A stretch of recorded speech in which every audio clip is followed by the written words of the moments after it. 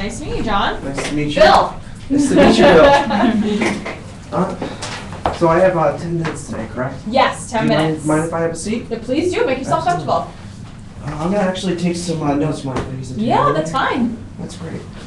So as you know, Jeannie has set this meeting for us.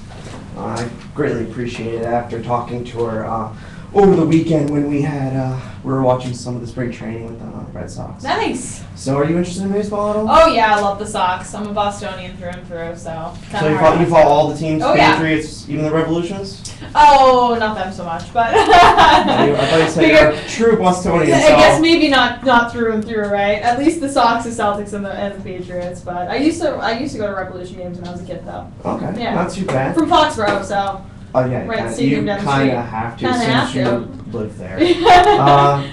So what do you know about EMC? I'm a little bit familiar with EMC. I grew up in the area, like I said, and Franklin Savings is probably only about 20 minutes away from headquarters. Yep. So familiar with EMC and their sponsorship of at Gillette. So I know them to be a pretty big company. You guys. That's why I've never really taken any meetings with you, but. Ginny said it might be a good idea. So I guess that would be my biggest concern. You guys are a pretty big company. I don't know if you have anything to help us out. Oh yeah, I can completely understand that. Don't forget, all large companies started as a small company at one time.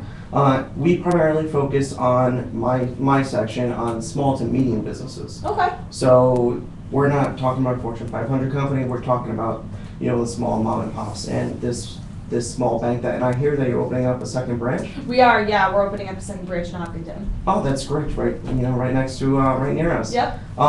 So this decision-making process, is there anyone else that you'd like in here to get this information that might be beneficial to this process? For today, it would be good just for us. I do a lot of the first meetings and the research, but anything moving forward as far as any decisions, things like that. Alex is my boss. He's our director of operations. Okay, so it's Alex? Yeah, and then Betty and George, they own the company, and they make all the final decisions. They're very involved, but Alex would probably be a next step.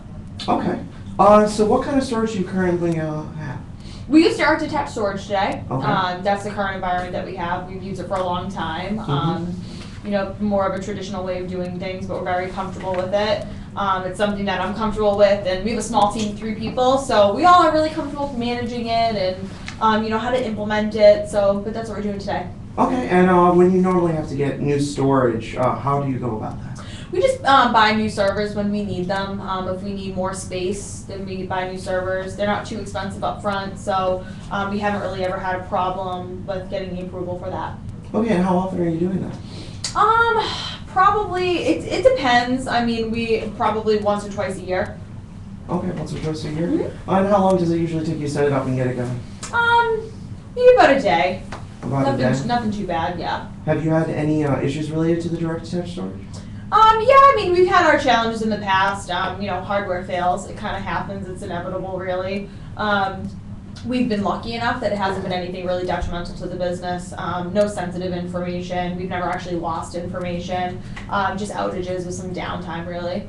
Okay, that's not too bad. So it seems that you are happy with it, but if there were items that you could change about the product or the current service that you're using, what would you want to do?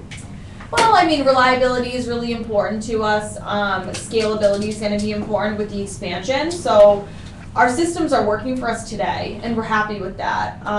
But, we have to take into account that with the expansion, we really don't have a plan. We don't know if our current systems are going to be able to support us moving forward. So that's really something that we're thinking about and that we need to establish. Right now we're kind of at a standstill. We don't have a plan, we don't have a roadmap, so we need to establish that. And we're thinking that a new solution might be the way that we have to go. Okay, are you familiar at all with the VNX system that we provide? No, I'm not. Okay, so pretty much it makes your storage so much easier, efficient, and affordable. Okay.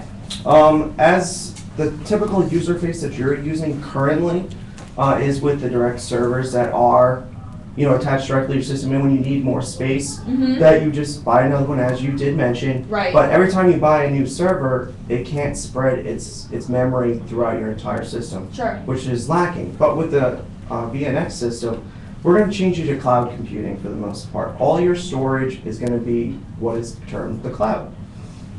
So you will still have a couple of servers that are on site, but now all your file servers that will you just keep adding up, and with this second branch, who knows, you may actually have more and more customers and you'll have to keep buying servers.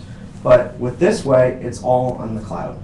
So it's secure, it's safe, and it's easy access for you. Okay. Seems a little complicated as far as, it's something that we've never really used before, so it needs to be something easy for us to manage. Well, yes, with the VNA system, it can be set up in as few as 12 clicks. And the system is actually designed for an IT generalist. Okay. So it's not overly complicated, but we do have technical support, customer service, and we can bring all that on site to help when this could be purchased. Okay. Seems pretty interesting. Like I said, I don't really have any decision-making power, unfortunately. So your best bet would probably be to reach out to Alex and for a second conversation and see if it might be something that he'd be interested in. So you feel Alex would most likely be interested in a system like this that could help save money and your time? Yeah, potentially. If it's going to save us, the things that we're lacking today, then sure. Okay. How is like Tuesday of next week about 11 o'clock that I could come back and I can talk with Alex? And I could also bring a technical support analyst with us that could maybe answer more of your in-depth questions about the entire system, and I can discuss with Alex some more of the other features. Sure, yeah, we could set it up tentatively. I'd have to double check with Alex and see if it would be something that he'd be interested in if he's available. Okay.